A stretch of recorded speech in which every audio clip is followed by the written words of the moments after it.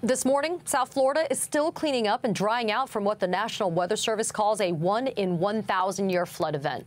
Fort Lauderdale was swamped with more than 2 feet of water, causing devastating flooding, closing a key airport for days and turning roads into rivers. The city was soaked by 7 months' worth of rain in just a 7-hour stretch. Joining me now is Dr. Michael Mann, professor of Earth and Environmental Sciences at the University of Pennsylvania. He's also the author of the book, The New Climate War, and the upcoming book, Our Fragile Moment, How Lessons from Earth's Past Can Help Us Survive the Climate Crisis. Dr. Mann, it's always a pleasure to have you. Let's talk about these 1-in-1,000-year weather events. They seem to be happening all across the country and at more alarming rates. Are we witnessing firsthand how global warming and other climate changes are increasing the intensity of these kinds of storms? Yeah, thanks, Katie. It's great to be with you. And the short answer is yes. We toss around these terms like 1,000-year event, and it makes it sound like, well, okay, it was just really bad luck. That's not what it means. When we say this was a 1,000-year event, means we shouldn't have witnessed it if we lived for 1,000 years. Methuselah of biblical fame should not have witnessed an event of this sort. The only reason we're witnessing it is because it's no longer a 1,000-year event. It's maybe a 5 or 10-year event. So what we're doing is we're taking extremes that were so unlikely they should have happened in 1,000 years, and we're now warming the planet and changing the incidence of these extreme weather events in such that they become now common occurrences, whether it's this 1,000-year event down in Florida, which is now, the sort of thing we can expect to see frequently, or the fact that it was 96 degrees in Hartford, Connecticut yesterday, or the Pacific Northwest heat dome event that we heard about a couple summers ago, when it was warmer in Southwest Canada than it usually is in Phoenix, Arizona in the middle of the summer. The only reason we are seeing such extreme weather events is because of the fact that we've warmed up the planet, we've put more moisture in the atmosphere. So, for example, when you get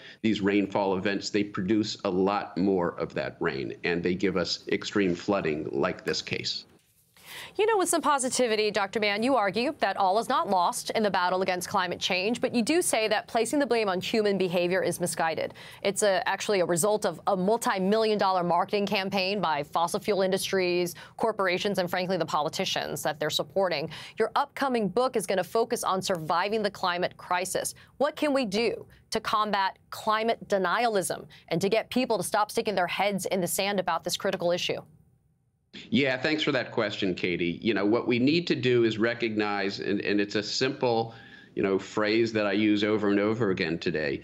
There is urgency. We need to act now, but there is agency. It's not too late to act. And the science tells us that. If we look to the past, we see that in past climate episodes, there's a certain amount of resilience in Earth's climate. And that means that we can still prevent catastrophic levels of warming if we bring carbon emissions down dramatically in the years ahead. But if we don't do that, if we continue headlong down this path, this course of fossil fuel burning and ever higher levels of carbon pollution in the atmosphere, we will exceed our adaptive capacity as a civilization. So it's up to us.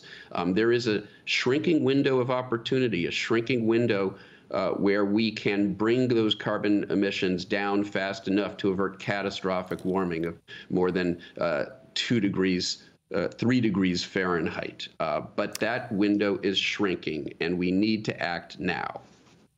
Doctor, I got 30 seconds, but I do want to ask you quickly about urban development. How much of that is factoring into the type of flooding, for example, that we're seeing in South Florida and elsewhere across the country?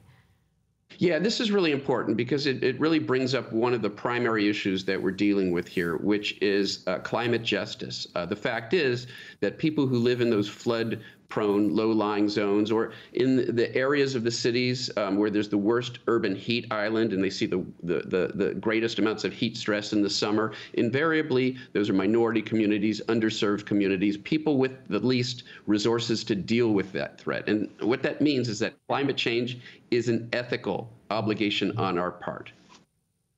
Dr. Michael Mann, as always, you bring such insight. We appreciate you taking the time to join us, and we appreciate you being with us. Thank you so much. Thank you. Always a pleasure.